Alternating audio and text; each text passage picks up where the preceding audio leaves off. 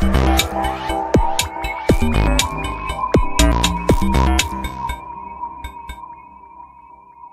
everyone, welcome to this psychology lecture series.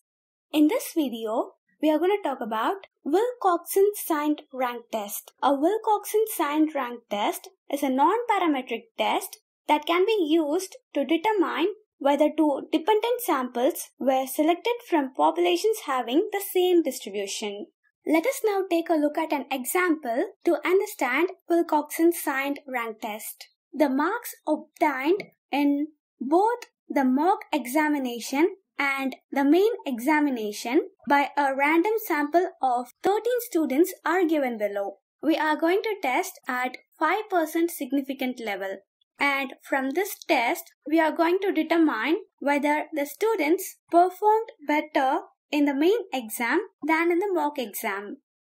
HO or our null hypothesis is equal to 0 and HA or our alternative hypothesis is greater than 0. This is a one-tiled test as we are expecting our mean to be greater than x. This can also be a one-tailed test if we are expecting our x value to be lesser than x, but not both. The next step is to find the differences between the mock test and the main test. Here, we have to subtract the main test marks from the mock test marks. If we calculate for all the 13 values, we get these values. The next step is to find the absolute difference. These absolute values have neither positive sign nor negative sign.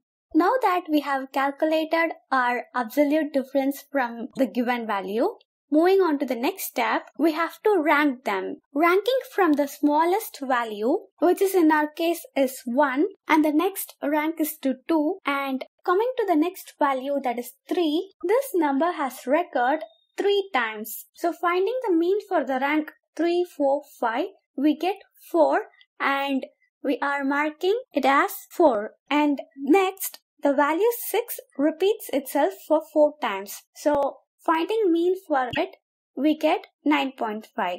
Now that we have ranked our values, the next step is to calculating the ranks of positive and negative values. In our case, there are 3 negative values in the difference. The rank corresponding to those 3 values are 9.5, 6 and 4. Adding that, we get 19.5, and adding the values of the rank corresponding to the positive values, we get 71.5. Our test statistic is the lesser of these two values. So 19.5 is our test statistic. Now to find the critical value, we have to go to the Wilcoxon table. We have to search for our critical value in the one-tiled area with our significance level 5% and where our n equal to 13. We get the critical value as 21. Our test statistic 19.1 is less than our critical value, that is 21.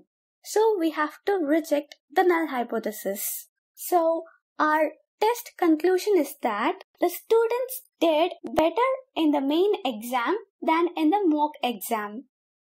I hope you like these videos. Please share these videos with everyone who are preparing for this exam. And don't forget to subscribe. Thank you.